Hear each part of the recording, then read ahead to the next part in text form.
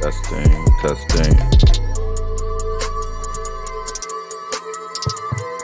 Make sure this thing is on.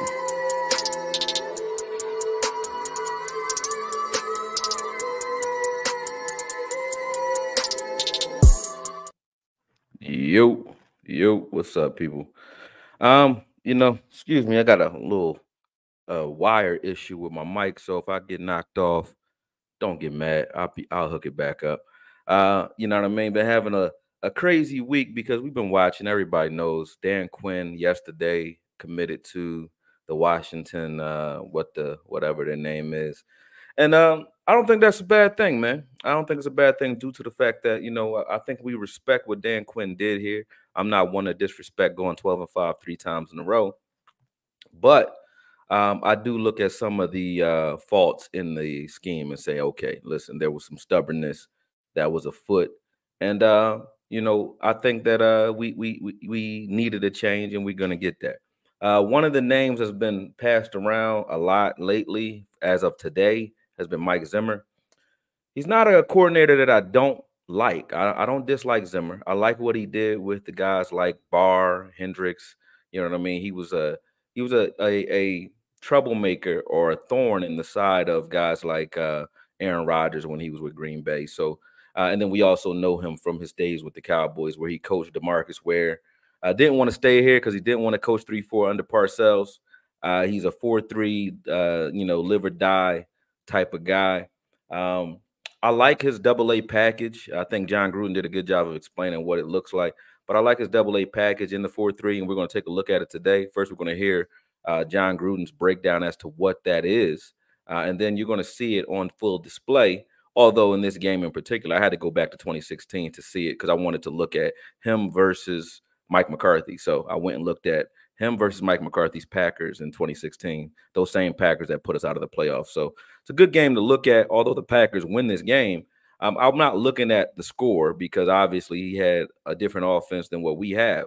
I'm looking at how his defense was deployed and what type of trouble it gave one of the best quarterbacks of this generation. So that's what we're going to be looking at. Let me give my shout outs to everybody that's out there, though, but like this is going to be an interesting hiring process. I'm not sure who's going to get the job. I hope it's a 3-4 guy, but if we're going to go with a 4-3 guy, I would definitely say Mike Zimmer's probably up there at the top of the list with what we have personnel wise versus how he utilized his personnel in Minnesota. I think we have better pass rushers here than he had there. He was able to still affect the backfield and affect the quarterback using a very blanketed or it looks vanilla anyway. Everything looks the same in his package, but you don't know what's going to happen. So he gives you the same looks over and over again, and then he'll switch it up about 20, 30 different ways, and you don't know what you're looking at no matter how they're lined up. So I like that aspect of it if you're going to go with a 4-3 guy because of the way he deploys it. I think he runs a little bit more zone than our guys have shown themselves to be capable of, but hiring him this early, maybe he's able to get them in some OTAs and change the way we play zone as a team, because I think that is also something that held us back.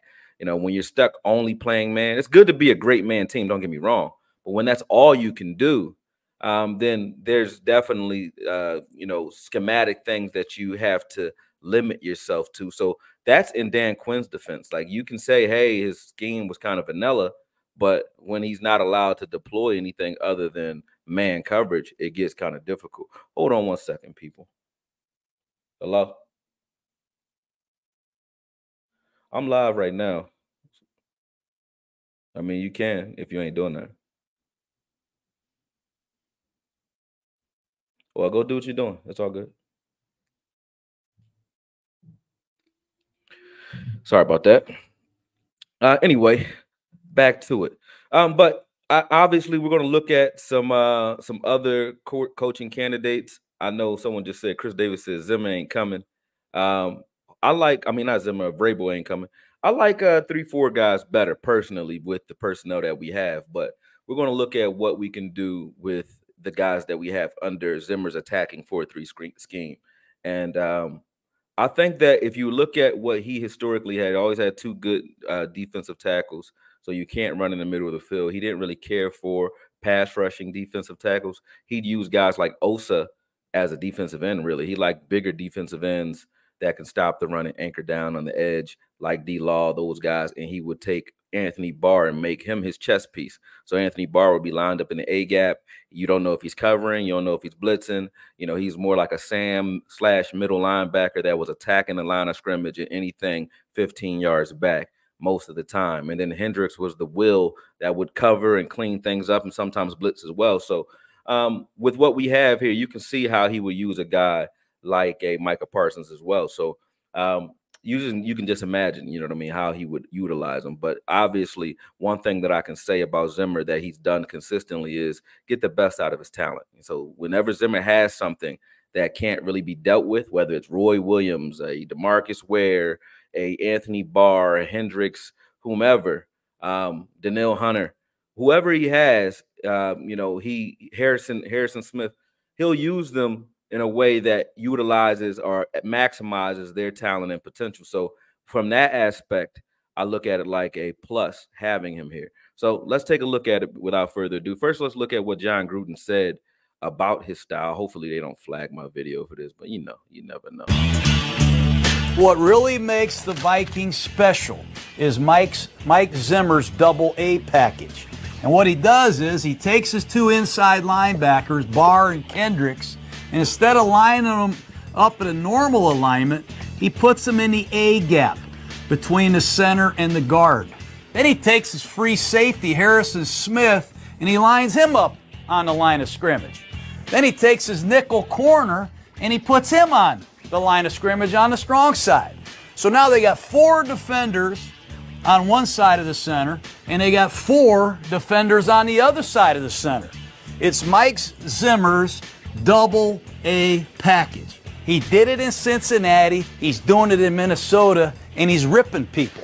A lot of the times, his 2 inside linebackers, they act like they're blitzing, but they bluff, and they run out of here and they play coverage. The free safety's acting like he's blitzing, and he bluffs, and he runs and covers the flat.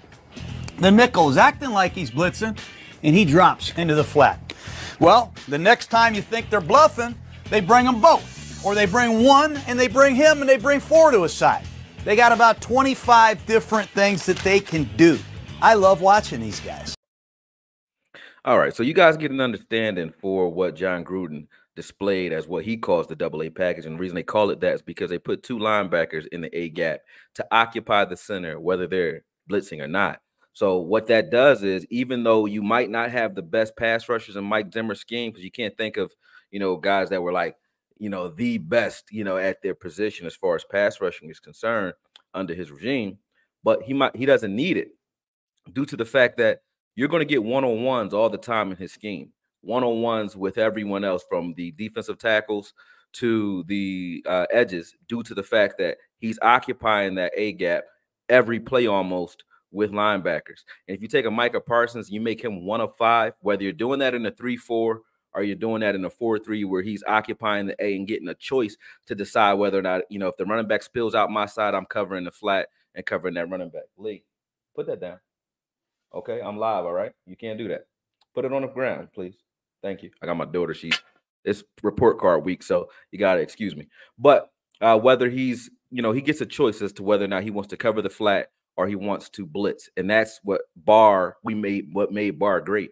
And Barr was a great player for Mike Zimmer. He was a double-digit sack guy at times, but also played Sam or middle linebacker, which is crazy because Barr's talent is nowhere near Micah Parsons' talent. So if he can get that out of an Anthony Barr, just imagine, and I want you guys to look at this, just imagine what he'll do with a Micah Parsons in this same scenario. And that's if he decides to move him off ball at linebacker. And I think he will, due to the fact that the way he likes to stop the run is with real defensive ends that set the edges hard, right? So he probably use a Sam Williams and a D-Law starting at edge with the way he plays, along with a Mozzie and a Hankins starting, because he traditionally used 2 one-techs. He never really had a penetrating upfield pass rushing defensive tackle, unless he was here. I think when he had Leroy Glover when he was here, he had a couple guys here that he used that way, but never really in Minnesota and never in Cincinnati either. He usually had just a stout, physical front four. And then on passing downs, obvious passing downs, he would bring in guys like Daniil Hunter and let them pass rush. Even though Daniil Hunter is also another guy that's a pretty good sized defensive end, can stop the run and can pass rush. He never had those quick guys, the Robert Quinns of the world, or the Fowlers, or those guys that just fire off the ball, but really couldn't anchor down if you were running at them. You know what I'm saying? Micah Parsons either. He never really had those types of guys. He would use a Micah Parsons type of guy like a Anthony Barr, where he's still going to be blitzing quite a bit. He's still pass rushing most of the game or a lot of the game and still getting sacks and getting pressures like crazy. But the multiple ability of an Anthony Barr, the fact that he could cover, he can play zone pretty well, hook the flat, and he can blitz, he can shed blocks. They used him everywhere, and they anchored it so that you had to funnel that entire offense through Anthony Barr, which made him great during his time with the Minnesota Vikings. So, and we saw what the difference in scheme was when Anthony Barr came here. We didn't think much of him. That's because he wasn't a focal point of our defense, nor were linebackers in a Dan Quinn scheme. So Dan Quinn, for all of his faults, the main fault I fought him for is the safety at linebacker experiment once he got here, because I think he kind of forgot who brought him here. He stopped dancing with the girl who brought him to the prom, so to speak. And that was linebacker. If you look at KJ Wright and Bobby Wagner, those are two great linebackers. I mean, maybe not the best in the game, Bobby Wagner was at the time, but they had pretty damn good linebackers. Bruce Irving was a pretty damn good linebacker that they used a lot like we want to use Micah Parsons. They made him drop back in coverage. They use him as a blitzer. They put Bruce Irving everywhere. So to come here and act like you don't know how to use a Micah Parsons made very little sense to me. And stopping the run was their bread and butter in Seattle. And then when you look at even the Falcons, they had Deion Jones, and Oloku. Two good line. Oloku's still a top 10 linebacker today. Jones, I think, retired, but those are two good linebackers. We saw how much hell they gave the Cowboys when they played. So to come here and bring a Keanu Neal and start this linebacker safety hybrid thing that he started here, he got away with it for the first year, and then it started catching up to him because the film doesn't lie, right? And to continue to do it, I think that was the only reason that we're not still playing right now, to be honest. I don't think that the Packers were more talented than the Dallas Cowboys. I don't think the Dallas Cowboys players think that the Packers were more talented than the Dallas Cowboys. But I'll take it a step further.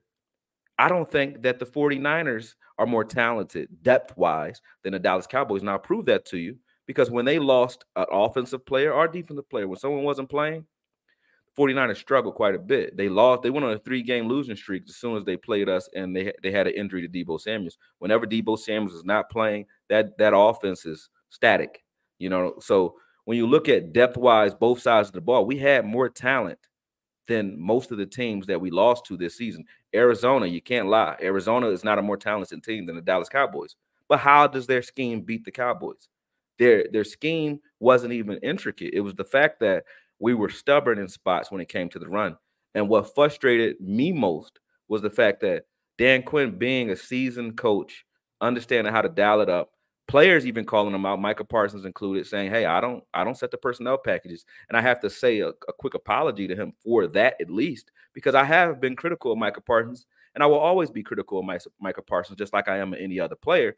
But to his defense, he doesn't set the personnel. He doesn't decide, "Hey, coach, I'm at middle linebacker this package." So when you see things working, like we saw in the Miami game, hey, that was a great play by Micah Parsons, too, from the middle of the field. And then we go away from that and never do it again. Or you see in the Buffalo game where we get run on and you never put him at middle. Or you see Evans go in at middle and immediately make a tackle for loss, which we hadn't had all game. And then you're like, well, let's take Evans out too. These things are things that coaches aren't really anchoring in on or paying attention to. And, well, Dan Quinn wasn't. And that's a big problem for me. That's where my frustration began with him, because those games are games that we can win. Because if you said, hey, we're going to look on the schedule and Josh Allen's only going to throw the ball 15 times and for less than 100 yards, you win that game. 9 times out of 10, you think that's a win. When you look at the game against Miami, That was a win. That should have been a win. When you look at the game, the first game against the Eagles, you know, that was more offensive. Dak steps out of bounds. We had some struggles with Steele on the line of scrimmage. We had some struggles in the Miami game with Chuma on the line of scrimmage. So those are moments offensively, and then Hunter fumbles. So those are some moments offensively that you could say, hey, those were still wins, even with what we put out on defense. But defensively, we never took over a game, but we could have with the personnel that we have. I'm still arguing with people in my chat, people on Twitter saying that we don't have a 3-4 package. The fact that I watched us play 3-4 and shut down the run almost every time we deployed it is what frustrates me. And the reason I'm screaming 3-4 is because no team ever did anything to us on the ground while we were running it. So of course I'm going to say 3-4 because that was working. If it was 4-4, 4-6, if we were doing it out of nickel, whatever was stopping the run, I'm going to say you should continue to do that. The fact that we did not do that, as if the pass was something that we were so afraid of, that let me know that there's some stubbornness as far as personnel usage was concerned on Dan Quinn's part. So he does get the heat for that. All right, but um, let's look at it though. You know, I see people screaming sabotage, sabotage, sabotage. Hey, I'm not going to get into conspiracy theories. You know how I love them. I love those, but I agree that there was something wrong. But let's look at Mike Zimmer before we get too far in. There's like 180 of y'all in here. I also will say YT. I won't say his name because I don't know why they're doing it. But I've been saying that I'm having more likes and more shares than I'm having views after these lives. So make sure you guys are sharing it. Make sure you guys are hitting the sub button if you haven't done it. Make sure you guys are hitting the like button because I'm not sure what's going on with the algorithm, but it's continuously happening where after my lives, I have like 40 views. It's 186 of you on here right now. There'll be like 40 views on this video for about 2-3 days after this video. And I'm not sure why that keeps happening, but let's make sure we're getting the word out and sharing because I don't do this for nothing. You know what I'm saying? But let's without further ado, let's look at Mike Zimmer. All right. I'm not going play by play. I'm just showing you because, like I said, this isn't a he's winning this game. He's not winning. They actually get blown out this game. I'm just looking at alignments, and each time we look at an alignment, I want to freeze and show you guys what's going on. Like when they're in their nickel, they go 3-3 usually.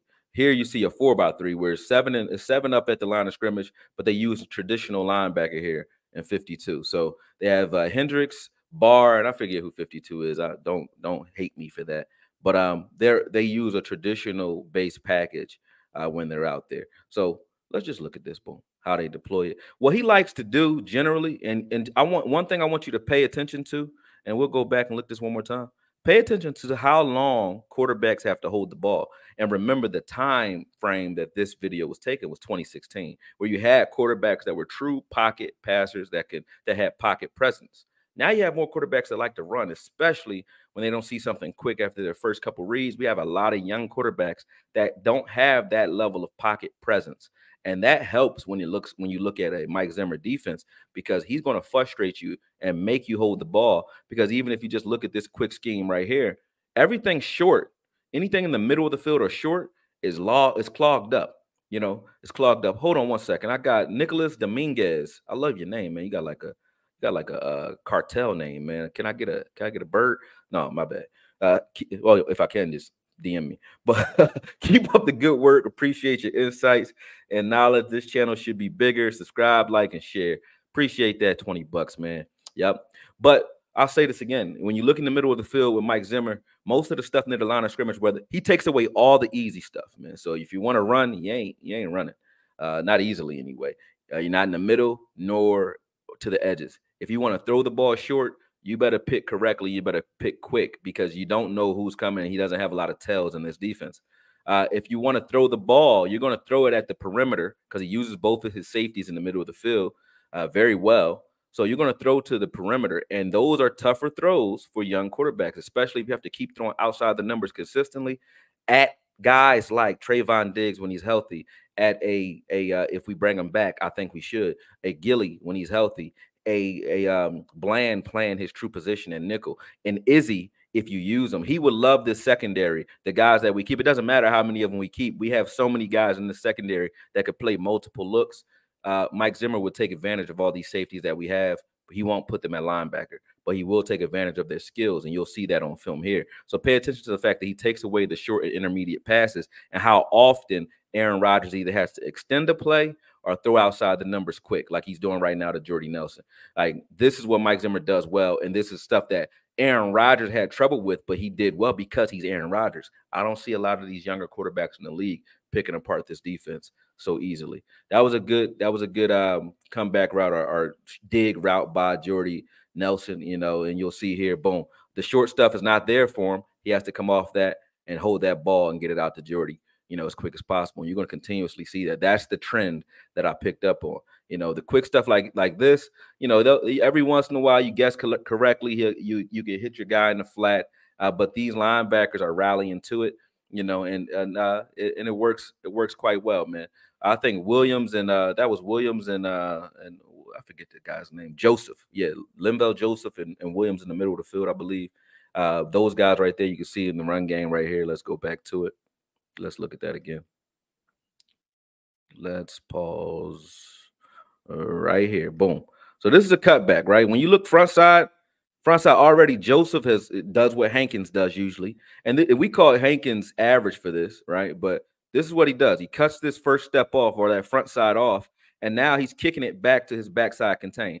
You got 3 for 3 on the backside, and Joseph has already gotten rid of that center who's now stumbling. So you got Hendricks who's free to go, who has a two-way go. So Hendricks can help if this cuts back, right? And let's watch it, right? Let's watch it. Boom. This is a good run fit here. Boom. Hendricks was free to go due to the fact that they had a true nose tackle, 2 true nose tackles in Williams and Joseph, who basically anchor those 3, the guard, the center, and the right guard. So both the guards and center, they're all occupied, and that gives you one-on-ones on the outside. And if you have I think D-Law and Williams are better pass rushers than what they have here in Daniil Hunter and forget the guy's name. And we had him here too. Don't be pissed off at me for forgetting his name. Number 97, you guys know who he is. He played for us, then we got rid of him pretty quick after 1 year. Someone say it in the chat so whoever doesn't know who I'm talking about knows who I'm talking about. Boom. Let's watch this again. Okay. This is them occupying that A gap. So look at this line, right? Right now you got Hendricks, you know, in the A gap standing there, and then you have Barr that's off ball a little bit, and so you can tell they're running that triangle defense on the top of the screen and running a triangle. Griffin, yeah, there you go, Griffin, and on the bottom of the screen, Everson Griffin, that's what I'm talking about. But on the bottom of the screen as well, right? So just watch this. Boom. Post snap, you have to guess quickly and correctly. That's why I say this frustrates younger quarterbacks, because you had a pre-snap read. Look at the center right now. You're going to see it from a different view, but look at the center right now. That center is still blocking no one and helping no one because he was occupied by the fact that Hendricks was standing right over him, right? Now, Hendricks has now played deep middle. He's running up the seam with that receiver, but already that quarterback, Aaron Rodgers has to make a decision now. Now, with our corners, we can sit on things a little bit better. You can see they used T-New. We love Terrence Newman when he was here. They used Terrence Newman as their island guy, and they tilted all the coverage opposite side of the field. So if you wanted a one-on-one throw, you were throwing Terrence Newman's side. So they force you to either throw at Terrence Newman, or are you going to throw into the teeth of our secondary? You know, are you going to throw deep middle where we have 2 good safeties roaming the field? But Xavier Rhodes and Terrence Newman, they made you throw at those guys, you know, or attack the nickels. You had Captain Munnerlin or whatever his name is. Or is it McKenzie? I'm not sure which guy was 24 on their team. I think it was Munnerlin. But yeah, they force you to throw at these corners all day. So watch where Hendricks is right now, right? As soon as you snap the ball, now let's watch the center. This creates one-on-ones. This is why I say Micah Parsons being 1 of 5 is what would create that chess piece look that you're looking for with him, because you don't know, even when he's standing there, he's occupying the center, whether he's going or dropping back or blitzing. It doesn't matter. You still have to acknowledge him. And now with a Micah Parsons versus a Hendricks is not really a pass rusher. So when you have Micah Parsons standing here, not only do you have that center that's there one-on-one, but you have these guards trying to pinch inside so that they can help, or a running back that stays in to help, which creates even more one-on-ones for guys like Osa, for guys like Chauncey, Hankins, Mozzie, D-Law, Williams, Fowler if he comes back, Fehoko if he plays. You know what I mean? You have guys that, let me see, Lee, I got you. It's going to the next episode. Don't worry about it. But you have those guys that now have one-on-ones outside. So just watch the effect. That center never blocked anybody because he had that pre-snap read. And then when you look underneath here, you have Barr that's dropping and hook the flat right underneath this slant route. So these are when you're forced to get the ball out that quick. If that corner was sitting, if Rhodes was sitting on this route, where does he go with this ball that quick? He has nowhere to go. He would have had nowhere to go quickly with this ball. I think one of the main takeaways that I didn't like, and I think shout out to TP Parsons' brother for pointing this out on Law. Everybody give Law some love today too. This is his birthday, so when you guys get a chance, go on Twitter and make sure you love bomb the hell out of Law. You know what I'm saying? You know, and tell him happy birthday, man. He's born on Groundhog's Day too. But if y'all like my channel, y'all gotta love Law because I wouldn't be doing this if it wasn't for Law. I said to him earlier today, him being crazy enough to chase his dream made me crazy enough to chase mine, man, because he set the tone and the example. So got a lot of love for him. And I appreciate him more than I could even say because I'm doing exactly what I want to be doing in life right now. And a lot of that has to do to the example that he set, both on a football end and even made some connections for me in the boxing end of things where I'm doing that too. So shout out to him, man. Give Law the respect he deserves. But I'll say this on that podcast that him and Ray did and Boss did with forget his name, Terrell Parsons, Terrence Parsons. I'm not sure what his name is. T Parsons. They talked about the fact that you can't really account for the fact that Micah Parsons is not a full-fledged pass rusher or linebacker. He's a pass rushing linebacker. And when you see this, when you see the way that they used that Zimmer used his linebackers in Barr and Hendricks, it's just very telling. I don't think Zimmer's a 3-4 coach, James, but it's very telling that they weren't used correctly. But one of the main takeaways that Parsons touched on was the fact that they gave up so much space on the outside. When you have a pass rusher that can win as fast as a Micah Parsons, and you're giving up 10 yards of cushion, I said it, you know. So if you're giving up that much cushion, you know, quickly, what's the point of having a pass rush? We remember the Eagles game where Micah Parsons was winning in like 1 second. 1 second. But it had no time to get to the quarterback. He could win that fast, but we're not playing press man coverage because we want to play cover one so bad. We don't want to give an extra safety for help. You don't need that safety down in the box on a passing down when you have a guy like Micah Parsons near the line of scrimmage who can win that fast. You know what I'm saying? So I think Zimmer will recognize that pretty quick. And he might even help Parsons out by flooding the line of scrimmage the way he is right now so that Micah Parsons can have an even easier look because they'll confuse. See here, this rotation, he'll confuse the hell out of your blocking scheme. See, now look right now, pre-snap, there's so much stuff that just changed pre-snap. You got Harrison Smith out here on the edge. So that makes his right tackle have to kick out to respect that, right? Or you're just saying, hey, we're going to pinch and play inside out because that's how most offensive lines are constituted. You block inside first. But if these inside guys aren't coming, now Harrison Smith is free because even if they could have got out there to block him, they're not going to call that slide. Why? Because you don't slide that protection to a Harrison Smith who's on the edge. See?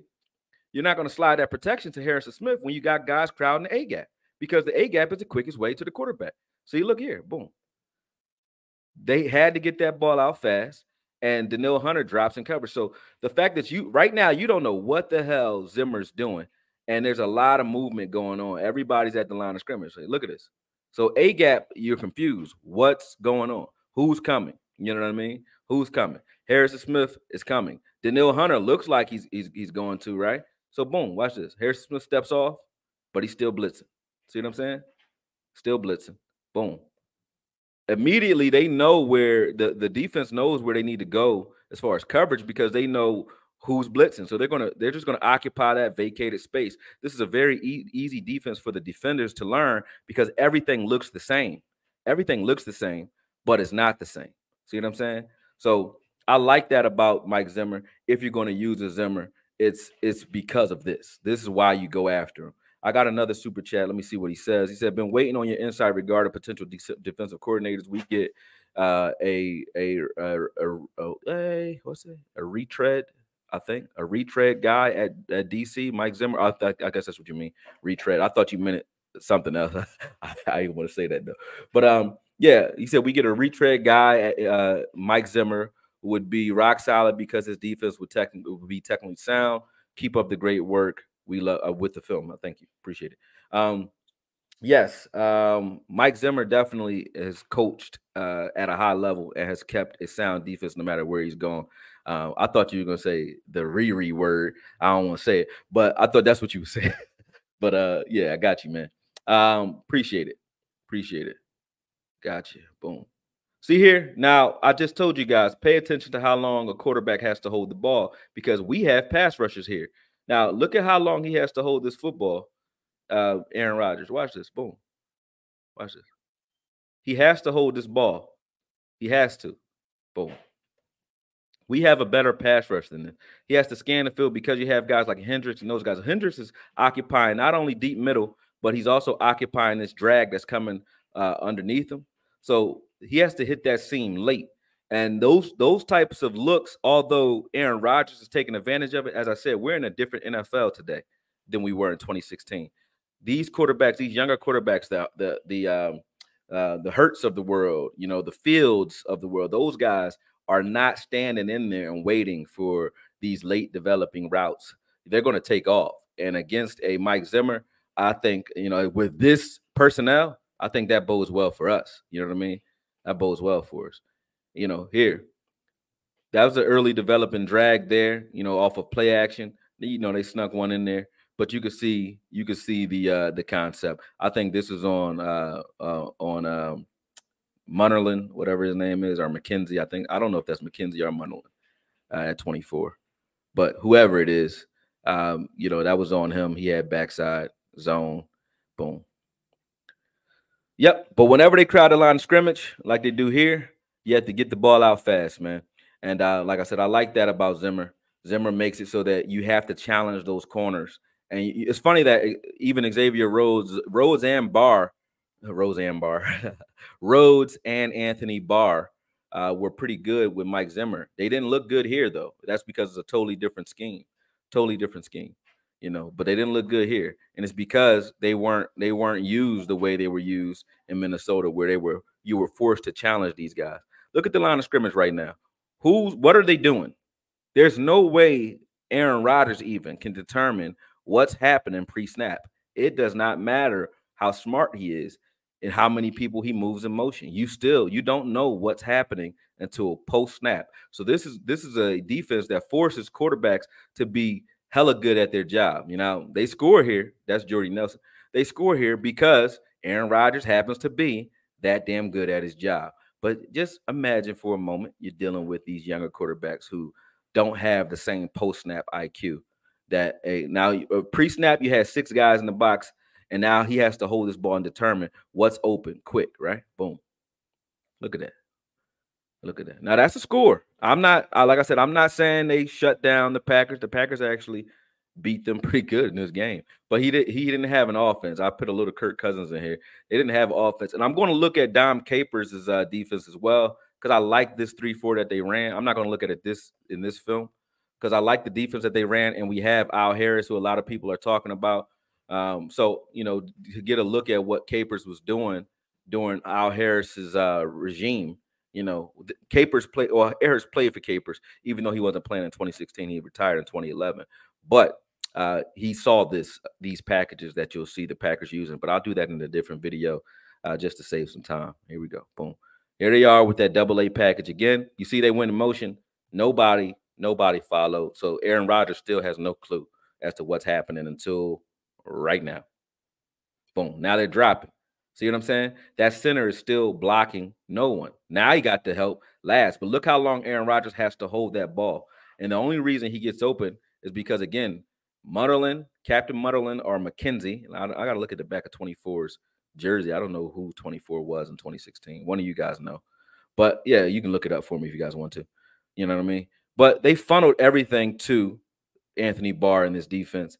And the only reason they get open on that last play, I'll show you, even though he held the ball forever, the only reason he gets open on this play, which play is it? Let's see. Where is it? Oh, that's that one. Boom. Here. So the only reason he gets open on this play, watch the nickel, If he doesn't fall down, if he doesn't fall down here, if that nickel doesn't fall down, if you look at the top of the screen now, they're getting good pressure and they're collapsing that pocket. But look at the middle of the field, right? And I'll show you this in a Amari Cooper breakdown as well with Zimmer. I'll show you exactly what I mean because I broke down Amari Cooper a couple years ago against the Vikings, and it was the same thing. When you look in the middle of the field, you really have four. It's a box coverage, right? Right now, the only place you can go with this ball is to the perimeter. If you're a quarterback, you can't do the things Jordan Love like to do, like throw across the middle of the field, and you can't throw that drag underneath because Hendricks is playing high low right now. He's not sinking or retreating, and he's not driving. So he's just sitting. So it's Barr. So you have to get this ball either over them to hit the tight end that's in the middle of the field, which is you have to sit that ball down, be over the linebackers and under the safeties. You're not doing that consistently.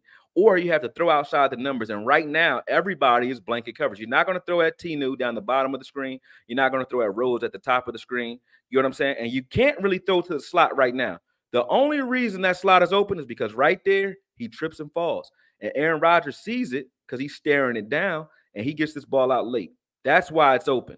It wasn't like, hey, we schemed it open. It was a mistake by a secondary player. And that's the only way you get big plays against this defense. They don't just give it up. Watch this. Watch this again. Boom. Immediately, these guys drop back in coverage. Aaron Rodgers wants those drags and he wants that dig. He can't go there. And then even when he changes, like he's bouncing. This is a takeoff right now from a young quarterback. He has to run. You know what I mean? Aaron Rodgers waits, throws off that back foot, and recognizes the open man late because he's just good at what he does. You know what I'm saying? But the defender fell down on that play. I don't look at that as a bad scheme call. That's just, a mechanical error. You know what I'm saying? Boom. Good screen pass. Barr is off ball. He tracks that down. Again, every time you see Barr make a play, just imagine that 55 is a number 11, and you'll see, and you'll imagine how much better we look, with that. I think we have better personnel than they did. Now, this is a touchdown, right? I want you guys to pay attention to how they have to play. Look at the middle of the field pre-snap. You're not doing anything in the middle of the field, pre or post-snap. You have to hit these guys on the outside. When you have corners that are ball hawks the way we have them, we wanted a defense that forces you to throw at our corners. Now, we did an okay job with that, except for all those deep overs. All those deep overs were wide open because we only played cover one. We did not help the middle of the field. So you had corners trying to run across the field to cover the middle of the field and cover the outside. In this defense, you don't have to. You can pretty much play. They pretty much play either quarters coverage where they're playing cover four most of the time. If it's zone, you're playing cover four. Sometimes you might get an occasional cover three if those linebackers blitz, but you were getting a lot of cover four, a lot of cover two and cover four, right? Very little cover two unless we're in zone. But look at that. That was a back shoulder pass. If you're looking at this as a lot of quarterbacks can't make this throw, but if you're looking at this as a quarterback, right? They're in press man. They have safety help across the middle of the field. Now, let me show you. Once you snap the ball, boom. So you got that safety playing robber. At the top of the screen, you got Rhodes playing good stack coverage with inside leverage on Jordy. You got at the bottom of the screen, that corner's playing good stack coverage through the hip. He's looking through the hip. He's playing pretty well. He's in good position. All these guys are in good position. This is just a perfect back shoulder pass by Aaron Rodgers, who him and Adams made this routine while they were there. We actually got beat by a lot of those too. But that is not an open man. None of these guys are open. That was him throwing a guy open. That's Aaron Rodgers being great. But guys can't, both quarterbacks can't do this. You know what I'm saying? Not consistently. So, and if you're forcing a guy to do this consistently against a guy like Gilly, against a guy like Bland or a Diggs, or even a J-Lou or an Izzy, I dare you. Or a Wanye, I dare you. Please do it. You know what I'm saying? I would like it.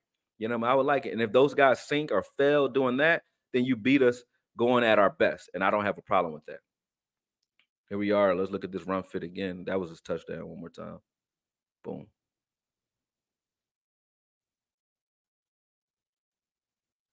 Force Aaron Rodgers to hold the ball longer than he wants to, man. That's it. All right. So this is a run. They're playing 4-by-3 because you got Smith in the box. He backs out of the box last. Boom. Let's watch what they do front side. I think, yeah. So right now You got Danielle Hunter, who was young at the time.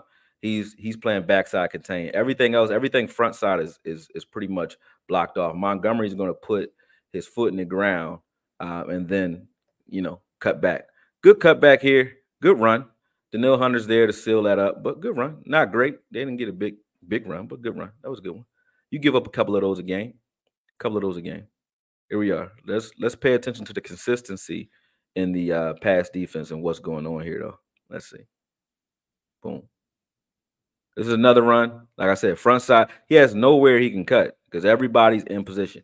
Nobody's trying to get upfield and play hero ball either. Everybody's just doing their job. Like Michael Parsons said, "Hey, man, I set the edge."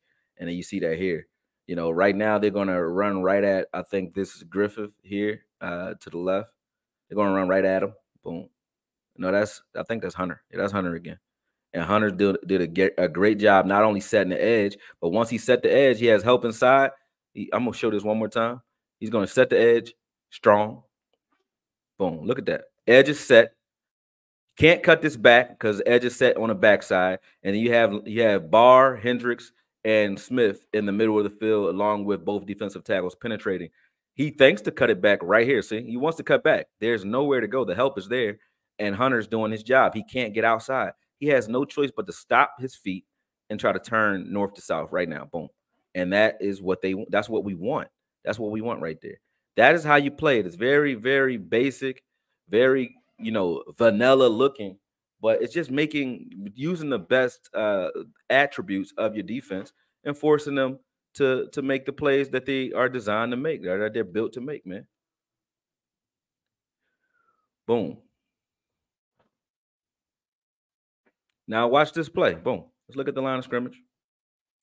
As soon as you snap the ball, now let's watch what Aaron Rodgers has right now. Nothing. We force you to hold the ball a little longer. Boom. Look at this. There's nothing you can do right now. He could do right now with this ball. And if we contain, he can't even do this. Now, right now, you see Hendricks decides not to cover Montgomery and to go after Aaron Rodgers, which he does. And Aaron Rodgers finds a little hole there and gets the ball over his head to Montgomery for an incomplete pass. But you get the gist. They force you to throw. They force you to throw more difficult or make more difficult passes in this defensive scheme. Boom. Good attempt, but I think that was a good defensive call too. Now on third downs, look at how active they get. Boom. Oh, this is a punt. I'm sorry. My bad, people. I'm like third down. Here we go. That was third down, actually. Here again. Good completion off of a play action. Watch everything you see short. As I said, Zimmer likes to take the easy stuff away and force you to make the more difficult throw. Here, boom. They're doing a scissor route at the top of the screen. I think this is a dig underneath with a post at the top. That safety, so they're playing right now. They must be playing cover 4. That corner at the bottom of the screen bends inside and takes Adams out of the play. And so Harrison Smith is on Adams as well. And then they're putting pressure on that safety, that strong safety that's at the top of the screen, because they know once he crosses this hash, once Jordy Nelson crosses this hash, that corner opposite side can't follow. And you'll see that. See how he lets him go? That corner let go. That's how I know it's not man, even though they were playing sort of like match man, meaning they played zone like it's man. You play man on the guy that's in your zone until he runs out of your zone, instead of just standing in your zone like you saw us doing in the Packers game. You had guys that are playing zone and saying, oh, this is my zone, I just stand here. No, you have to bend in and make it look like, or make it more difficult for a quarterback. So he followed this receiver to the hash. Then he turns back around. That's Tinu. He turns back around and waits for just in case there's a rail route or some late developing route in his zone. And that left at the last minute, one-on-one with a safety at the top, and they take advantage of it. Lee, you got to stop with the sneakers, okay? But right now, Aaron Rodgers has a clean pocket and too much time due to the play action. And this was a good play. But you're not going to get this that often with our front 4, our front 7, because we can apply more pressure without blitzing, than they can. They did it. They took a shot. This was a good shot, bought them time with the play action, and they took advantage of it. Great play here. Most teams are going to get beat by stuff like that due to the fact that, play actions work when you're running the ball okay, right? Now, this is them in the goal line. Let's see here. Boom. Again, Aaron Rodgers is forced to hold the football for a very long time, man. He actually kept it this time. Let's watch and see what he was looking at. And this is Aaron Rodgers, right? So let's pay attention. What are they running first? Let's figure that out. It looks like they're running. It looks like the safeties are covering safeties and the nickel are covering the flat. They're running cover 3. So the safety and the nickel are in the flat. Boom. They're running the flat. Both linebackers are hooked to short. The deep middle safeties in the middle of the screen, in the middle of the field, and the both corners are playing third. So the safeties and the single high safety and the two corners are playing 33% of the field each, are thirds, what they call thirds coverage. The linebackers are playing the middle, hook to flat, and anything underneath that. And then the nickel and Harrison Smith are playing the flat, and their job is to ride this. If it's a flat route, cool, but they have to ride that rail up the field as well. If they turn that into a rail route, or if those receivers turn up the field. So that see how they rode that. Both look at the nickel, look at the top of the screen, and nickel at 24. They turn that out route into a rail. They follow it, and Harrison Smith as well followed that. So this is cover 3. And now Aaron Rodgers is like, hey, I don't have anywhere to go with this football, so I got to go. And Hendricks waits because Aaron Rodgers moving outside of the pocket would have opened this tight end up. But Hendricks waits and drives late once Aaron Rodgers crosses the line of scrimmage, and they get nothing out of it. See, boom. Aaron has nowhere to go with this football quick, so he has to hold on to it. Hendricks does a good job of holding him, and then he gets him out of bounds, does what he's supposed to do. All right, let's see what they're running here. Once again, boom. Same concept. They're running cover 3 again. We'll see what Aaron Rodgers does. Aaron Rodgers he's still in the pocket, folks. Look at him. He's still back there, forced to hold the football. Boom. And now he gets pressured, finds Jordy Nelson late. If you give me a quarterback that has to hold the ball, most quarterbacks have to hold the ball this long and find the open man. Look at how many progressions. This is a progression right now. Aaron Rodgers is already on his first progression. This is second progression. Okay. That's his third progression. Okay. That's his fourth progression. Pump fake, try to open something up. Fifth progression. Right now, he's looking at Jordy. That's a fifth progression. Jordy's going to come open. Boom. So he has to go through 5 progressions in order to get the ball off. If you give me that consistently, I'll take that from any coordinator. And if you beat that, you beat the pass rush. You didn't beat the scheme, in my opinion. You just stay. Most quarterbacks are going to sit back there, and I think that to win, if you could force a guy to hold the ball for 4 or 5 seconds, that's good. You got time, especially against us. Especially against us, I would take that. All right, boom. Here we go. He's dropping back. He's at his first progression. Gets the ball out. Boom, out route, quick. Forced to throw at the perimeter at your safety there. Boom. Run the ball here. Let's see what's going on here. All right, so up front, they're loading the box here. Because of this tight wishbone set, or what do you call it? T-bone, whatever you want to call this. Because of that set and because of the personnel that they're running with an extra lineman on the field. So hey, Dan Quinn, you don't go nickel when you see this, right? They put 3 traditional linebackers on the field plus T new tight in the box, and those safeties are in there to help. And let's see how they run it. Boom. Griffith penetrates upfield, but you know that he was supposed to do that. Whereas we have guys that'll penetrate the B gap like Griffith is right here, but you'll see nobody spilling into the C, which lets you know that there was no communication and that it wasn't called. When you see DA do that, when you see Micah Parsons do that, meaning jump into the B, or D-Law, they all do it sometimes. But when you see them jump the B gap the way Griffith is, but you don't see this spillage, you see how they have the defensive tackle spill into the C. You have number 52 spilling to the C, and then you have Barr over here spilling to the C, meaning they knew that Griffith was cutting inside. Okay. Now Griffith has now helped that backside contain as well, because now Danielle Hunter and Griffith are backside. You can't cut this back. Okay. Boom. Can't cut that back. All right. Now they got a good seal by that line, by that tight end or that fullback on the edge. That was a good seal block on Barr. That was a great block on Barr. But still, you see everybody spilling over there immediately. Now let's watch that full speed. Let's watch that full speed. Watch this. There was no hesitation by any of those linebackers. Wing T, yeah, good. Thank you. Boom. There was no hesitation. All 3 linebackers spilled immediately, and they did that because they knew exactly where Griffith was going. They created a kill zone. But Barr was supposed to get outside 22 to force this to be like that. They would create that kill zone that they were looking for in the middle of 22 and that left tackle. But Barr gets out leverage, which gave him a little bit of room. But they still were able to rally. You know what I'm saying? So that was beautiful. I like that. Let's watch this right now. Post snap really quick. Boom. Aaron Rodgers gets to the top of the back of his drop. Right now, look in the middle of the field. You got two safeties that are staring Jordy Nelson down in the middle of this field. You got the linebackers, three linebackers, or a linebacker and a nickel back underneath. And then again, Aaron Rodgers can throw this ball outside if he wants to. That's the only place you're going to get single coverage against this defense. Look at that. Now he sits it down. He had to throw this ball on the back shoulder of a oh, that's my son. I think he wants to go somewhere. Hold on a second. It's his birthday weekend. Hey, what's up, son?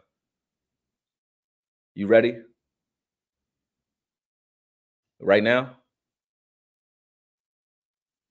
Okay, I got you. King of pressure, right? All right, cool.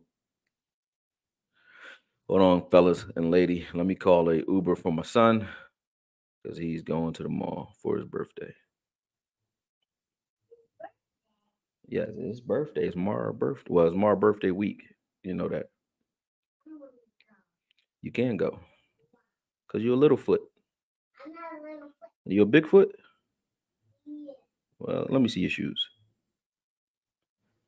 Nope. Nope. I can see. I am Bigfoot. I know. I know. Well, I'm not cheating. you are cheating. No, I'm not. Well, Bigfoot, I need you to sit down, okay, Bigfoot? Thank you.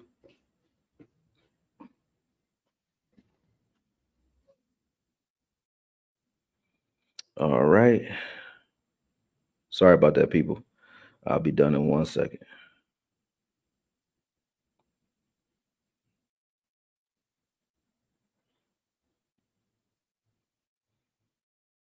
All right.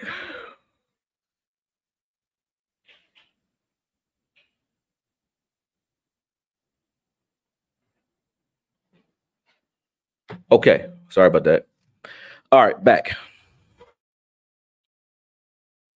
Now, that was a good throw, just a good tight window throw by Aaron Rodgers, good adjustment. But look at what he's dealing with and what he's looking at the snap. He has to throw this ball where he doesn't even want to throw this ball. Look at that window there. Boom. And the only reason they had this is a good scheme by Mike McCarthy because this double drag splits those linebackers. You see what the effect that it's having on Barr and Hendricks? They both covered that drag, and that opened up that window in that last second. Aaron Rodgers knew that window was open. They designed that play to spread out those linebackers so they can catch that. They hit that window on time. On time. Boom. Here we go again. Boop. They blitzed the nickel on this play, forced the ball out of their hands pretty quick. Boom. Here we go. Forced the ball out of their hands pretty quick. That was a nickel blitz. I like Bland and J. Lou blitzing, man. We didn't do any of that. All right, now look at this. This is that double A pressure again. No matter what, you're pressured as a center because you can't change your call even if you want to. You can't change your call here. All right, look at that. You got Harrison Smith at the line. Now look, that you see Hendricks Bells, and right now you see Barr is just playing spy. Harrison is playing spill, sort of like hook to flat. And then outside, again, you could throw outside right now if you want to, Aaron, if you want. But in the middle of the field, you're forced to hold the ball, or you're forced to make an exquisite throw. You know, like you got to make a great throw here. Look at this. Boom. Now, what happens? He gets sacked as a result of that. Danielle Hunter got this sack just due to the scheme. It wasn't a pass rush. It wasn't great pass rush where he won quickly. It's scheme. Look at this. Scheme. Watch this. Scheme. Boom. They communicate at the last second. Barr looks like he's blitzing, right? So now you got Danielle Hunter on a tight end because they had the slide protection because Barr's standing there. Barr is not blitzing. Barr is just standing there. That's what you would get from a Micah Parsons or Overshawn if they're playing middle linebacker. He's just standing there. Or you would get Micah Parsons where Danielle Hunter is. And this is how you create mismatches where you got Micah Parsons or D Law getting blocked by just a tight end because they have the slide protection to help. And if you're forced to hold that ball the way they are there, look at the effect. Now let's watch this one more time. Let's watch this. Right now, before the sack, Before the sack, you'll watch the interior line. So all four of those guys, all four of those in the right tackle, the to the left guard. Let's watch how many are occupied by what they just did there, right? So all four of those interior linemen are occupied with three guys. Well, really two guys because only one of them is actually blitzing. I mean, only two of them are actually coming. One of them isn't. Barr is not blitzing, but that left guard is trying to squeeze so that if Barr does blitz, he doesn't get there. But Barr doesn't move. Barr's still standing there waiting. So now you really got two defensive tackles being blocked by four linemen, which created a one-on-one for Griffith on the outside and a one-on-one with a tight end for Danielle Hunter. This is what happens as a result. So you see that? That's 4-on-2 in the middle of the field, and those guys are still getting there. Barr's just standing there, so Barr can either blitz, he can spy. If you spill out, he can get his hands up, intercept this if you try to throw a drag, because you don't know if he's coming. And most guys, most quarterbacks, so you see that drag developing behind him right there. Hendricks is already underneath it, but if Barr sees this, Barr gets his hands up, and this is how you create bang, bang plays. Boom. But it becomes a sack only because Aaron Rodgers sees it too. He sees it late. He knows I can't let this ball go across the middle of the field, even though I want to. I can't. You know what I'm saying? Can't. Boom. Here he is again. He's at the top of his the bottom of his drop. We got two high safety. We're playing two-man under. They're playing stack coverage, inside leverage as corners. And then everywhere else, they're playing like spill. When I say spill, it looks like they're all blitzing, but they're spilling. If those running backs or tight ends spill out, you abandon the blitz and you cover them. If they stay in, you go and match them, meaning that's the only time you should see your linebackers playing match man, meaning your linebackers running to a block is because that's their man that they're covering. So they'll run and try to destroy that block. And if you can destroy that blocker, put him on the ground or get him off balance, then you could go pursue the quarterback if you want to, or you could just stand there and wait for either a late developing screen or just cover your guy. Either way, it's a win no matter what, because this defense is designed to force that quarterback to try to throw up the seam because he can't get anything outside. So this is where a guy like Bland would benefit if he's at nickel, because it's forcing the quarterback to try to attack the seams and the seams only, because you don't have anything in the middle of the field. Look at that. He has to attack this seam where that route is bending in. He can't. You know why he can't? Because he's on the damn ground. Okay. Look at this. Again, let's watch what happens here. Now you see 96 here. If Micah Parsons was playing outside linebacker or a defensive end, and you want to bring him in on third downs and have him standing one of three right here in these types of packages, that's fine with me. Now look at this. Soon as they converge, we like to do a lot of stunts. And the other thing I didn't like about Dan Quinn's scheme is the defensive line had the right to stunt whenever they wanted. I don't like that, because if they're choosing wrong times to do it, like in Buffalo, you're going to pay for it because you have guys jumping out of their gaps and getting caught like that. Now, right now, Hendricks is pressing his gap, but he's doing it on a delay because they're sliding protection to the right to try to stop this blitz that's coming to the right, right? Look at this. Now, look at Barr again. Barr, because of his pass rushing prowess, he doesn't have to do anything. You know what he's playing? What I just called spill. He's waiting for either this tight end. So is Hendricks is playing spill as well, but he sees Mercedes Lewis is not trying, or if that's Mercedes Lewis, I don't know if that's Cook. That might be Cook. He sees that Cooks is trying. If Cooks tries to spill out to the left, he's waiting for that. But he sees Cooks blocking. He's engaged. Barr's playing spill as well, but he sees Montgomery is not engaged. He could be trying to develop a late developing a screen like right here. So Barr's looking for that. See that? See how Barr comes off of that blocker and now it's playing the line. I mean the running back, because he was waiting for that. And you see how Hendricks just went and blitz. He blitzed because his man that he's guarding is blocking. So he's free to go. He's free to go. Boom. And he gets a sack because of it. You know what I'm saying? That's an easy read, and they have to punt because of that. That's an easy read for those linebackers. And you have Micah Parsons playing linebacker in that type of scheme, and he gets to decide what he wants to do based off the running back's alignment. Man, he's gonna take advantage of that all day. Here we go. Boom. Blitz. Now we got Barr blitzing. And look, he's forced to get rid of this ball. Let's see what happens, why he can get rid of the ball so fast. Let's watch what happens at the top of the screen with Cooks. But watch the bottom of the screen first. So Barr, they show a late developing blitz. They're playing off ball at first. Everybody. Smith is off ball. All these guys are off ball, but you don't know what they're doing. They don't. You don't know what they're doing right now. You don't know. Boom. Right now, you figure it out. Bang.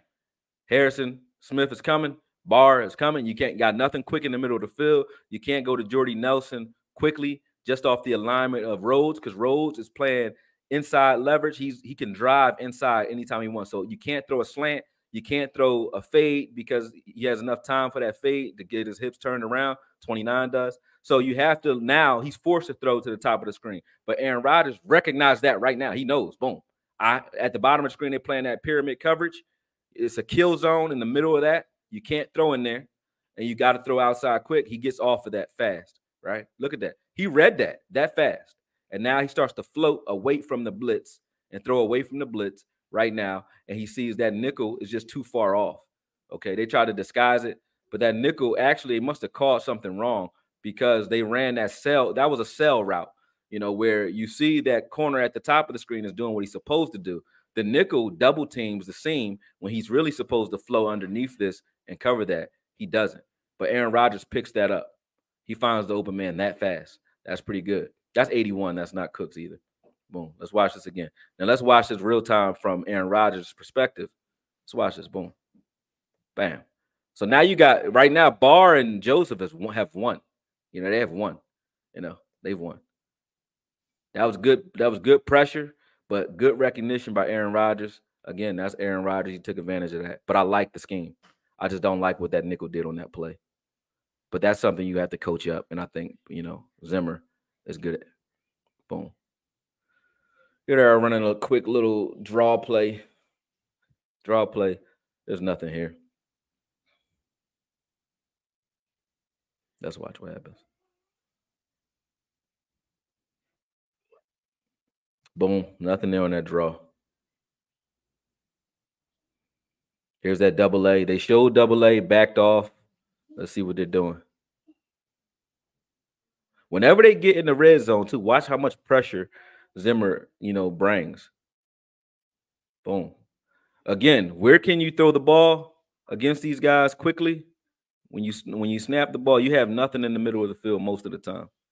Nothing in the middle of the field most of the time. You have to throw the ball to the outside, which is good for us because we have corners that are ball hawks. They didn't have corners that were like ball hawks over there. They had good man covered corners, or good guys that could play in phase and cover you, right? They could cover, but they weren't. I mean, out of phase. I'm sorry. They can cover, but they weren't really looking back at the quarterback and looking for the ball as often as we do. Look at this here. Boom. They triple team that three tech, that stand up three tech. You see now they're in. Rodgers recognizes Jordy Nelson went into the outside because they were playing inside leverage, and that was the only place he can go with that football. Good route by Jordy. Hold on, Lee. Boom. Right now, good. That in-breaking route by Adams at the bottom of the screen, there's nothing there. That in-breaking route by 81, doesn't look like there's anything there. Rodgers is still holding this football. He's at the top of his drop. He has nowhere to go with this ball yet. He waits. He throws it out the back of the end zone. Look at this. Boom. Nowhere to go with this ball. Nowhere to go with this ball. You get Rodgers to go through any quarterback. You get him to go through 3 progressions, you did your job. If that happens, you're supposed to get a coverage sack off of that. When you don't, it's not the fault of the secondary. The secondary did their job. Even if he were to complete that pass, the secondary did his job. That quarterback had to hold the ball for 3 progressions, which is really like 4 seconds, because you got a second to get the ball in a shotgun. Then you got another second for your first progression. And once you lift that foot, you get to your second progression. So that's 1, 2, 3, 4, 4.5 seconds, somewhere in there. And remember, we like to live beneath the 2.3. So I know Aaron Rodgers was one of those same type of quarterbacks, because that came here with Mike McCarthy. And I think it was the same for Aaron Rodgers. They want to get the ball out fast, and he couldn't. He had to hold that ball and go through progressions. Look here. So you got Harrison Smith blitzing. Aaron Rodgers already has his back away from the coverage. He has to run out. He has to outrun that leverage there. That was just bad contain. Bad contain led to a touchdown. Bad contain, but good scheme. Bad contain. I don't think Griffith started doing that when he came here. So we saw that. See, Griffith flattens out. He doesn't need to flatten out. He needs to go upfield. He doesn't need to come down the line that way, because you already see that a Hendricks is already there. If Griffith just stays home, he gets himself an easy sack. But because he gets too aggressive, too greedy there, he gives up a touchdown. We saw a lot of that when he came here, so it's not a big surprise for me. That was on Griffith, though. He knows it. That's why he clapped. That was his fault. He gave up a sack. I mean, he missed a sack because of his aggression. All right, let's look here. Boom.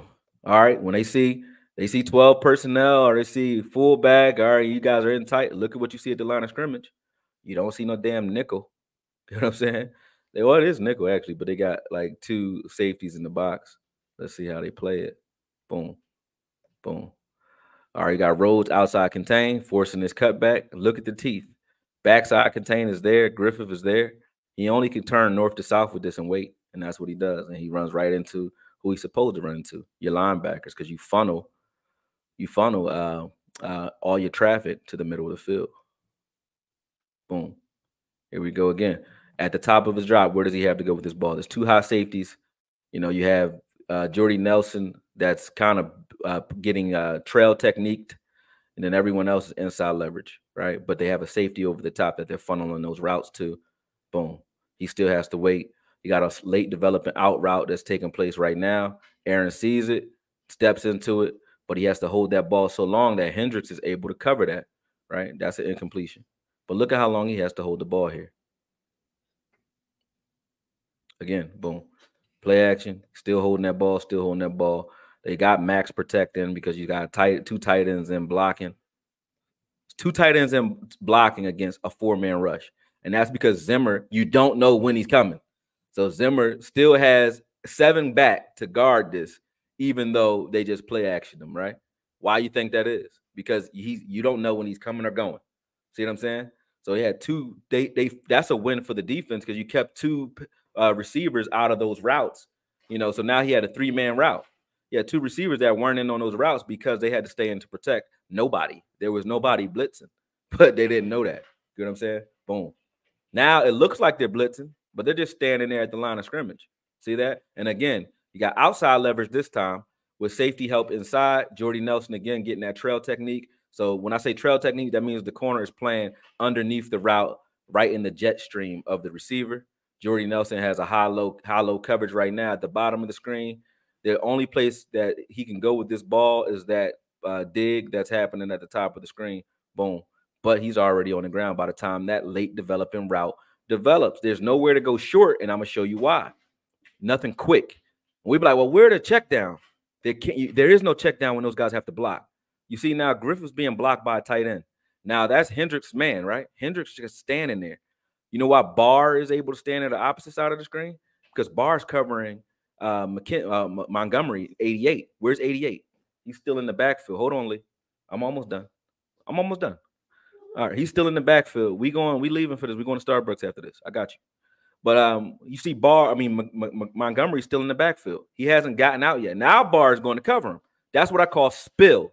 So when you see spill creates sacks too because a running quarterback, he's automatically spied due to the fact that those guys are just waiting for those. I mean, not a running back. The quarterback is automatically spied, and so is the running back and the tight end because they're just waiting for their man to release, and they haven't released yet. Boom. So now Hendricks gets another sack where he's not even blitzing. That wasn't a blitz for Hendricks. That wasn't a blitz. He's covering 82. But watch what 82 has to do with Griffith because they slide protection opposite side. Look, they're sliding the entire line away from Griffith, right? You see that? Everybody, all 4 of those guys are over here. But look at how many people are actually blitzing. There's only 2 guys over there. So again, Zimmer wins. It gets 4 on 2. You got 5 on 2 because you have Montgomery in there to help protect. You got 4 on 2 over here. So you got 2 guys free in Barr and Hendricks. And then you widen that out with Griffith, and Hendricks is just watching, and that tight end stays with it. So once he sees that tight end stays with it, he sees a lane, he's going. He went right at it. Although Daniil Hunter won on his one-on-one and got the sack first, Hendricks would have got there too. See what I'm saying? So this is Zimmer's scheme. This is what it's designed to do. You know, if he actually comes here, it's great. Boom. Let's see. Gets the ball out quick. Smoke screen. Gets nothing. Gets nothing because they're playing press man. Boom. Everybody's near the line of scrimmage. You're not running on Zimmer. You're not running on him consistently. One thing he always had good over there in Minnesota or anywhere was good run defense. Always. He forces you to do the one thing That's the most difficult thing to do on the field, which is throw outside the numbers all day long, with help inside. You're not going to get anything in the middle of the field. You're not going to get a lot short. You're going to have to either screen, and even in those screen passes, you see how they play, they use their linebackers. So the way they use their linebackers patiently, you're not going to get a lot of screens. You know what I'm saying? You only can throw outside, and those guys have help outside, so they could be more aggressive than our corners could be. And we have pretty aggressive corners. See that slot just got beat, but look, he has inside help right now, and he's being faced off by Barr. So Barr, McKenzie or whoever he is, Munnerlin or McKenzie, 24, is playing outside leverage, right? And he's funneling traffic inside to Barr. Barr is right there. Hold on again, people. Family first. Hello? Yeah, you can. Whatever you give me is cool. I don't care. Give me a couple. I don't care.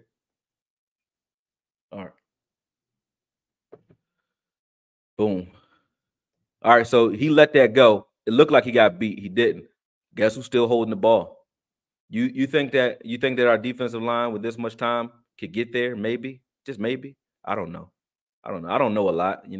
There goes Aaron Rodgers buying more time, and now he sets up again. That's a lot of time for a quarterback to have to hold the football. Look at that. Gets the ball off late.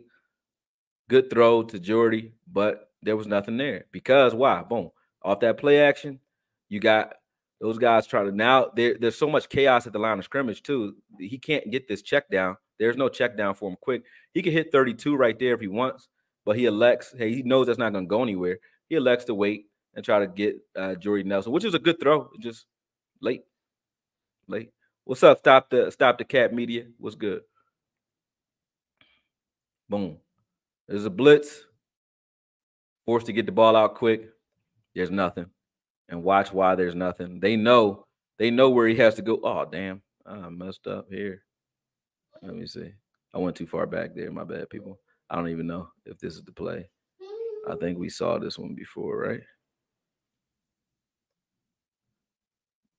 Yeah, I think we saw that one too. Did we? Let me see what this play was.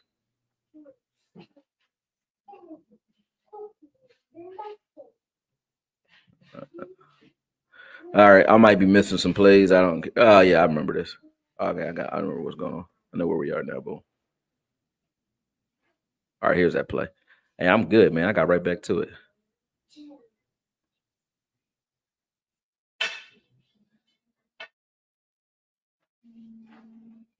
Um, wait for this next play. We saw this already.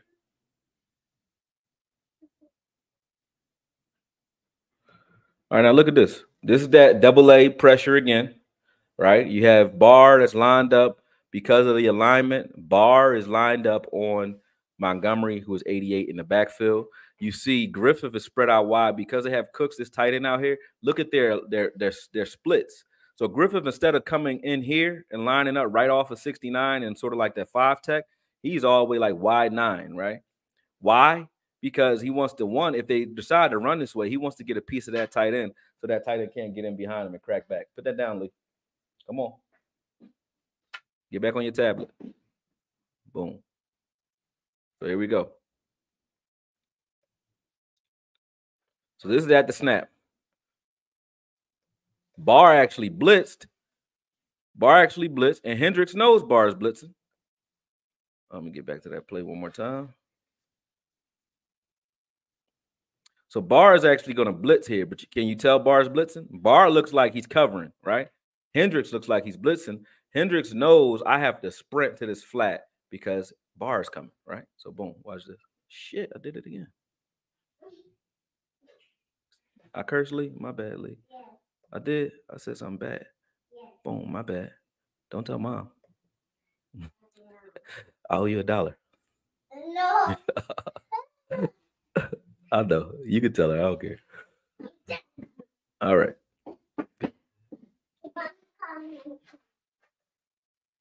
All right. Boom.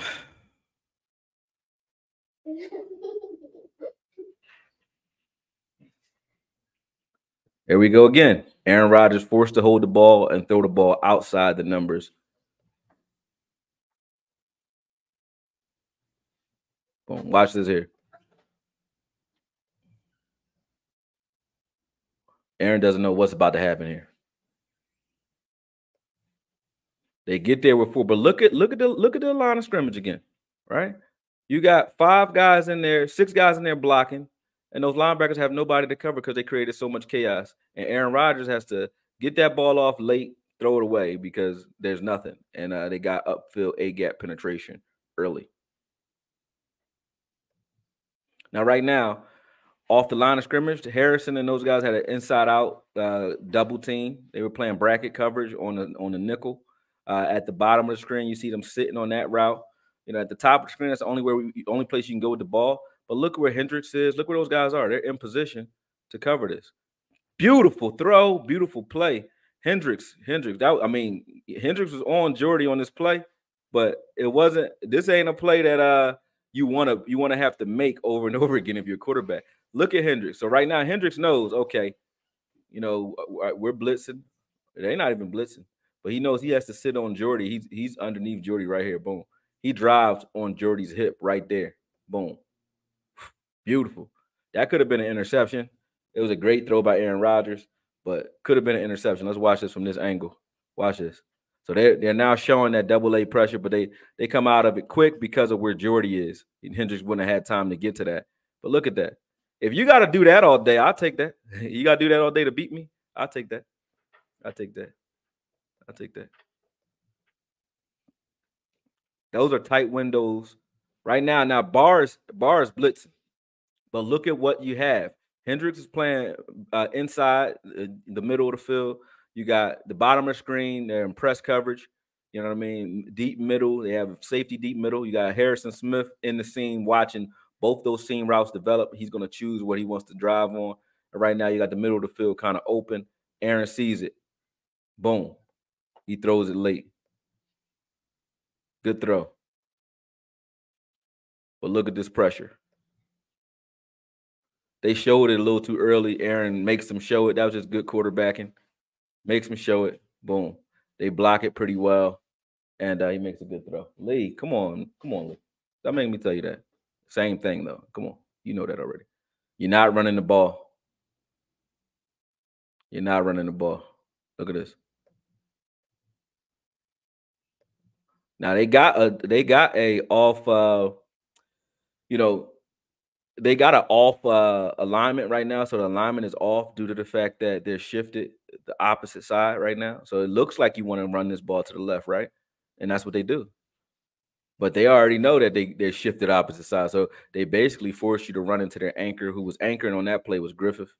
You know what I mean? And he had help flooding from the opposite side. Boom. There we go. Troy said, "Be careful. AKOYE could talk you into anything." I was a salesman for 20 years, so I am pretty good at that. I'm like the Wolf. I was watching Wolf of Wall Street last night. I'm like, yo, shout out to anybody who know me from my brand.com days. Yeah, we used to get wild. We used to go get drunk every Friday and make money, man. But we was selling our asses off back then, man. I'm a pretty damn good salesman. I was pretty good.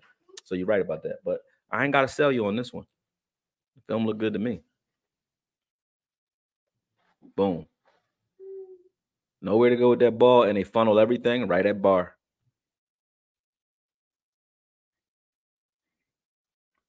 Yeah, this is the Vikings with Hendricks at linebacker. Boom. I don't know what they did on this play. The middle of the field is wide open, but Aaron Rodgers still didn't have time to get nothing there, though. Boom. Jalen Smith was good if you would have used him right. They didn't use Jalen right. Jalen's still playing for a reason. Other teams going, why you think all these other teams want this one-legged guy, one-legged free agent who according to Cowboys fans should be out the league, but we kept the guy with no neck, in LVE who can't play, and we went and drafted another one in Clark. So look at this right now. Barr is beating the hell out of Montgomery. Boom. Oh my God. Beats the hell out of Montgomery. That would be Micah Parsons if he's playing middle there and that running back decides to stay in there and block him. Just imagine that. And there's Griffith again messing up a sack because he's too greedy. He's too greedy. They say Zimmer was washed. Zimmer was washed as a what? As a head coach? Yeah, not as a defensive coordinator. Boom. Boom. There he is holding the ball again. This time he gets the ball off. Good throw, but because he tries to get that over those guys, but you could see the effect once again. Let's see this here. Boom. Here we go. Here we go. Receiver. Oh, that was a great throw. How many quarterbacks can make that throw though? That was a great throw. So if Zimmer's washed, let me ask y'all, why was Quinn not washed when he came here? Why was that? Quinn looked pretty washed in Atlanta, but he came here, did pretty good. So boom, look at that. As safety blitz, they brought everybody after him. He had nowhere he can go with this ball. Nowhere. This is what I like. If you could do this to Aaron Rodgers, you could do this to anybody. But look at this. Aaron Rodgers is going to read this. He doesn't read any pressure. There's no pressure. See, no pressure. Last minute. Boom. By the time he hikes the ball, there's no time to slide protection anywhere else. But look at it. This is a zero coverage. Everybody's blitzing. Well, everybody's coming in, right? So right now, you still got how you got zero coverage with safety help. We run zero coverage. There's no safety out there. It's some bullshit. But we got safety help. Excuse my French. I'm messing up my YouTube algorithm once again. Those corners are playing stat coverage, except for in the middle of the field where he knows he has help. He's playing trail. And look at that. Boom. He runs right into his help. And those corners on the outside, they're playing over the top where they can see Aaron Rodgers and the ball. Aaron Rodgers has no time. He has to come back out, reset, get rid of that ball. Incompletion due to a sneaky pressure. All right. So this is a sneaky pressure look. Because right now, Aaron is setting this line of scrimmage up. He's telling guys, hey, this is what I want you to do. Once he does that, now you see that safety blitz, you see Hendricks blitz, and you see Barr playing match man because he's watching Montgomery, but he see Montgomery stays in, Barr stays in. Barr stays and plays spy because of that, right? And now when Aaron spills out, Barr's right there, boom. And so is that safety. Nothing. Nothing. You're right, Soul Goddess. Diggs might not be himself in 2025, but if you play like this, if you give him this type of help, he don't need to be himself. He could be as fast as Gilly was this year and still do some things for you. Here go another zero coverage. But this time, a safety's playing in the middle of the field. Harrison Smith right now is daring you. He knows I don't have no help. He knows the only place that Aaron can throw with this football is up the seam of the middle of the field. But he's on it. He don't have to cover before a second because he's trusting that pressure going to get there. That's not even Harrison. I think that's Bullet. I don't know who that 34 is.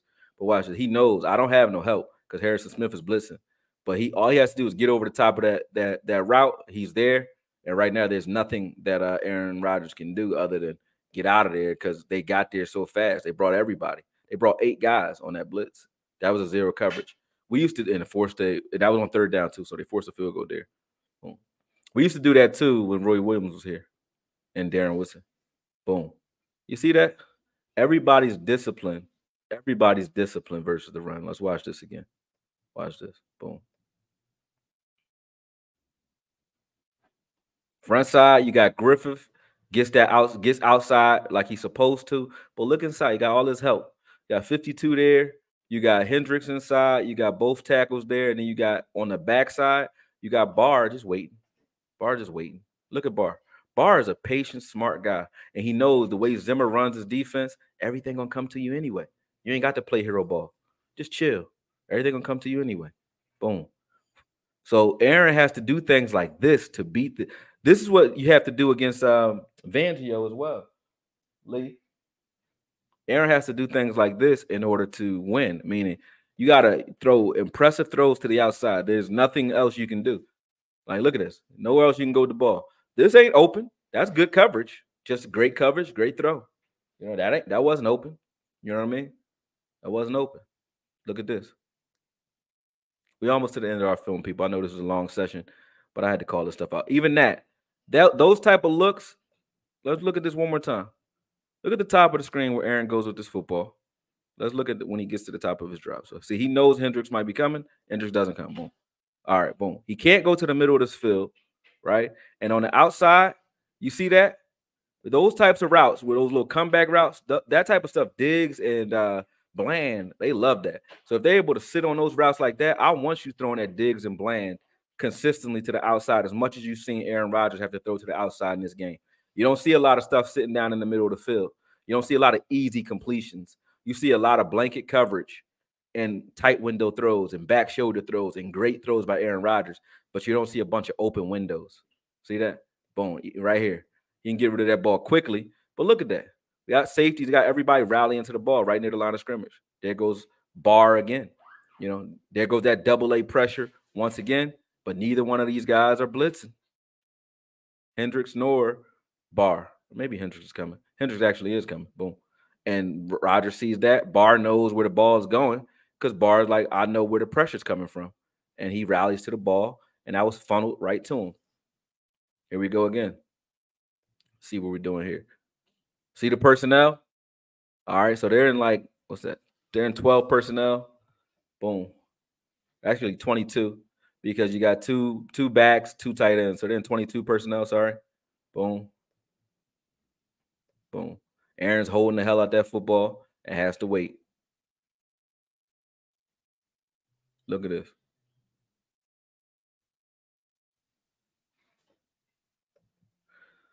Boom.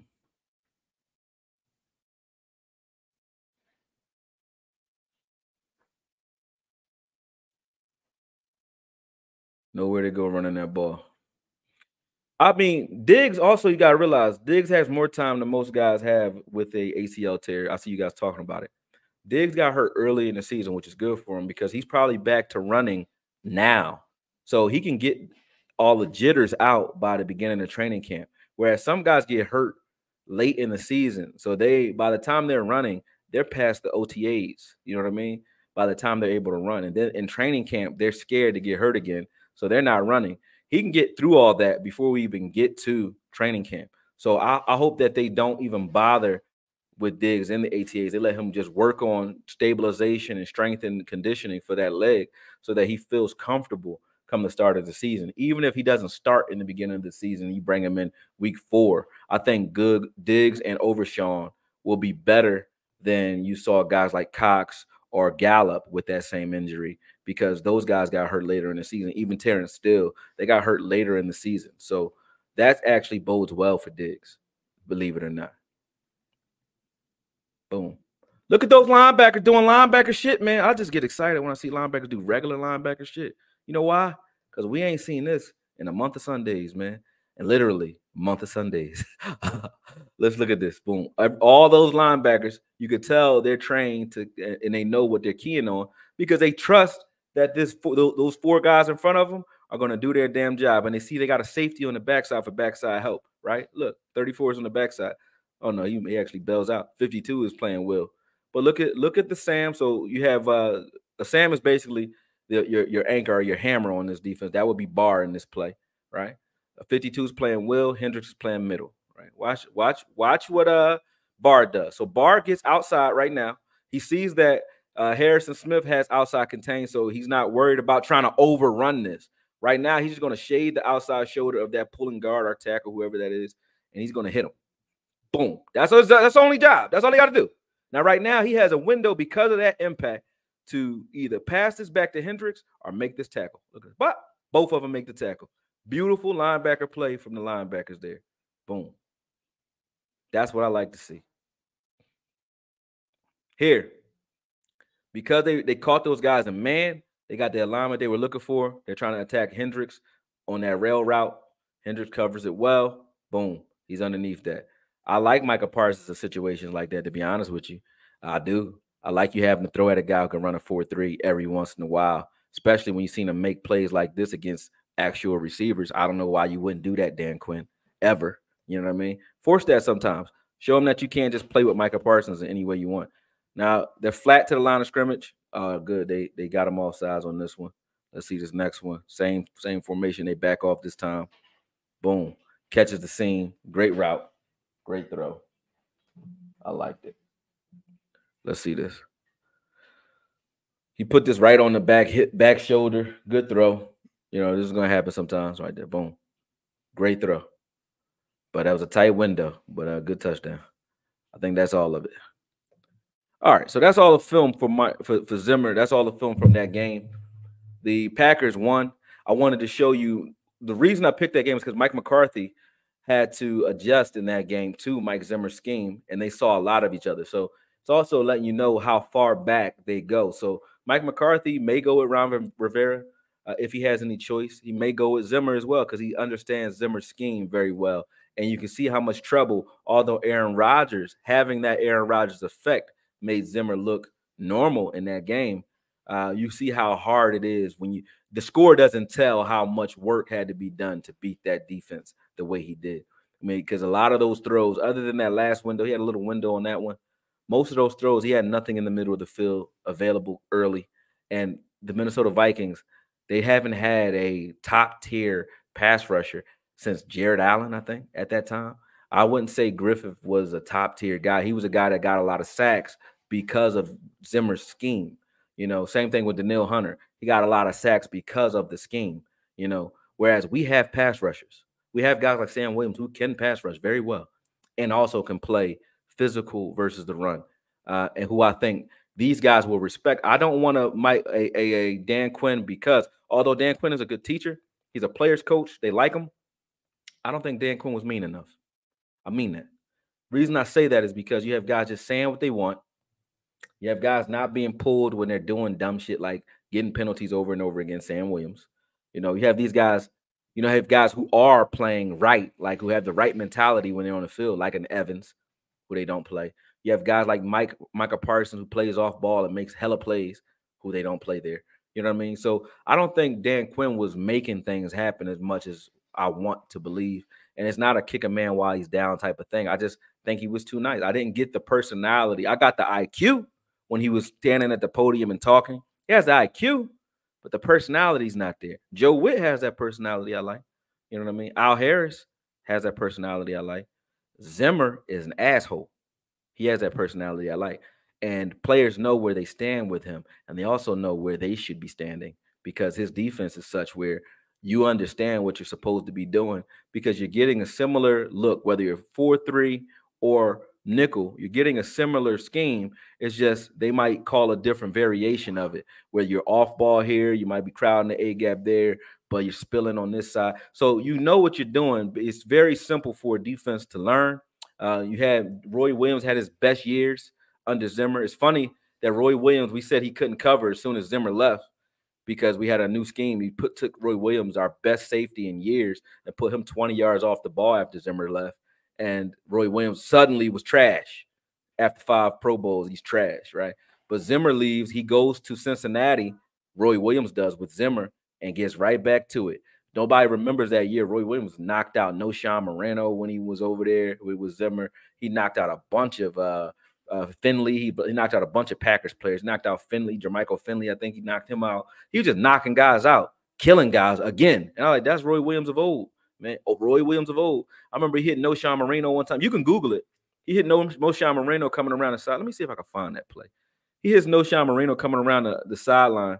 And when he hit him, man, Noshawn gets up. You knew that, like in today's NFL, that's concussion protocol every time. You're not getting back in those games, bro. Hold on a second. Let me try to find it. I might be able to find it. I remember those hits, but the film for the NFL don't go back that far. Let me see. Roy Williams.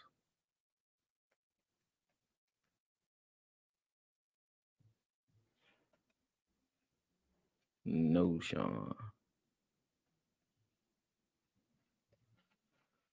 Let me see if that hit is here. Yes, it is. Watch this. Watch this. Hold, let me share the screen real quick. It's here. I love this hit. Hold on. Share screen. Roy Williams. No shot. Share. Let me get over there. Where is it? Where is it? Where is it? Where is it? Where is it? Damn it. All right, Lee. My bad. I did it again. Okay. Oops. I did it again. I cursed it. My bad. I said. Watch this.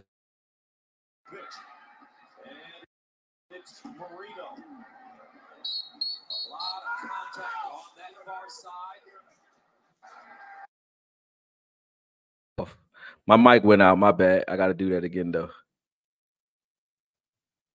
Considered a great blocker. First down. At the 17, here's the pitch. Smack.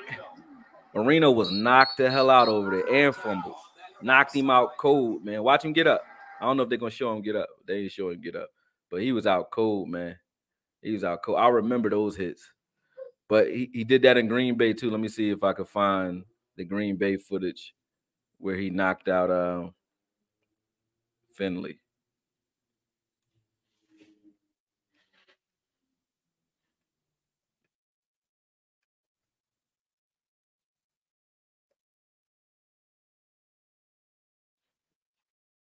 No.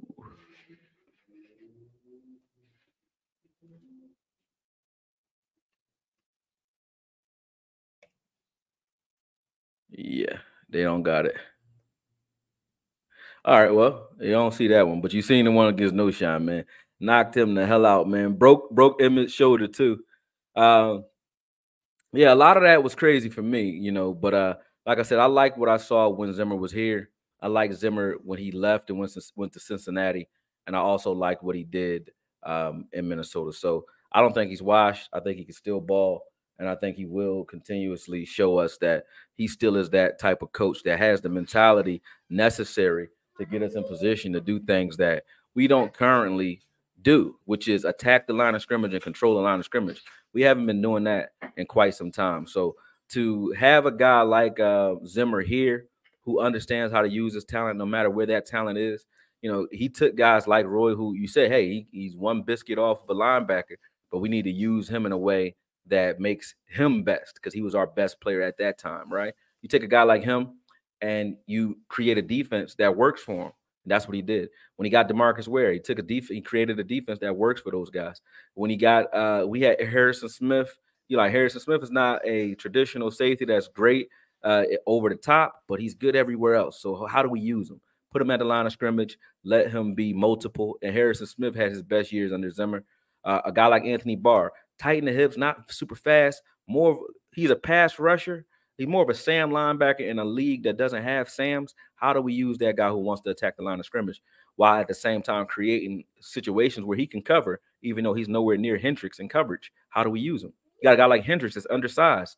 We put him next to a bar. How do we use Hendricks where he's attacking rather than getting attacked because he's undersized? You have him attacking the line of scrimmage, lining up in the A gap and doing things that make offenses have to adjust to what he's doing rather than being able to just line up and attack him play after play after play.